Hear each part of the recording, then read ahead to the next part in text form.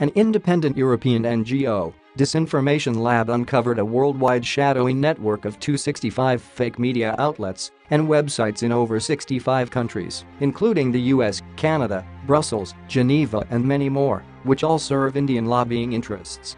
Upon investigation and research, it was revealed that the websites spread content serving Indian propaganda.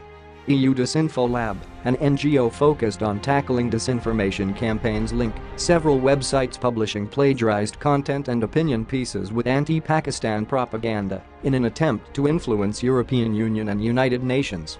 According to EU Disinfo Lab, these websites are managed by Indian stakeholders with ties to Srivastava Group, and its IP address leads to New Delhi Times and the International Institute for Non-Aligned Studies, IINS.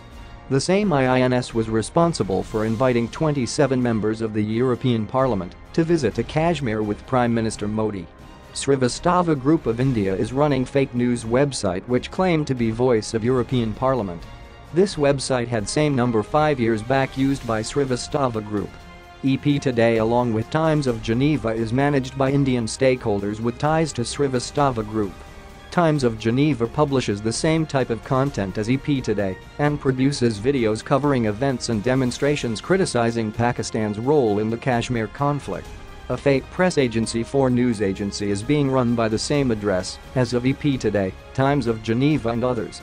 Dr. Parmila Srivastava retweets the content from EP Today which draws the linkage. Self-proclaimed magazine of EU Parliament is actually the propaganda magazine of Srivastava Group which has office in Brussels, and the same office is being used for the EP Today magazine. India through these content influence international institutions. They add several layers of media outlets that quote and republish one another, making it harder for the reader to trace the manipulation. India thus influences public perceptions on Pakistan by multiplying iterations of the same content available on search engines. This illustrates that India is using fake website to pursue Indian interests, which confirms its fake propaganda globally and fooling the Europeans and Indians.